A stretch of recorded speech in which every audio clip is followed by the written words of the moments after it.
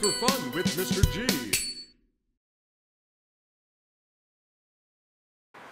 Hi everybody, Mr. G here, and I wanted to share something with you. I grow a whole bunch of different types of plants out in my garden. This particular plant is called a mimosa plant. Mimosa.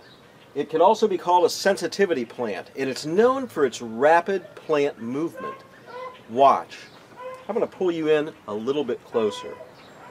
You probably hear my beagle back there chasing rabbits or squirrels barking away. But watch what happens when I touch the mimosa plant when it's disturbed.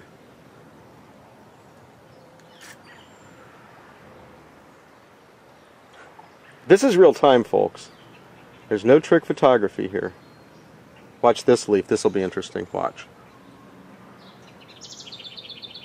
Look at that. Look how it closes up.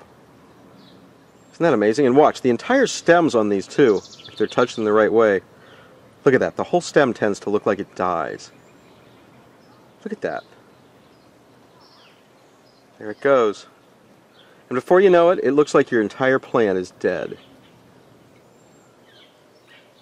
Amazing. Just the slightest touch too. Doesn't take a lot to do this. There you go. There's one left open over here. Let's see what we can do with that. Look at that. Look at that. Now the whole plant looks like it's died. I'll tell you what, I'll show you this same plant in about 30 minutes. Well, there's our mimosa plant after it's actually only been about 15 minutes. It's not completely reopened, but it's very close. Now there is something also that I find very peculiar about this particular plant. It does flower, by the way, as well. One of the most peculiar things about this plant is the wind can blow across it, and it doesn't seem to affect it. You can actually watch the leaves being blown by the wind right now, and they never close up due to wind. However, it is sensitive not just to touch, but vibration. Watch. Look at the leaves closing up. Look at that, just from a little vibration.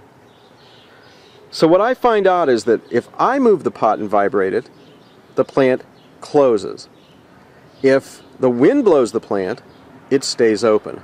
It puzzles me to wonder how it knows the difference. Well, anyway, that's Just for Fun with Mr. G. Thanks for watching.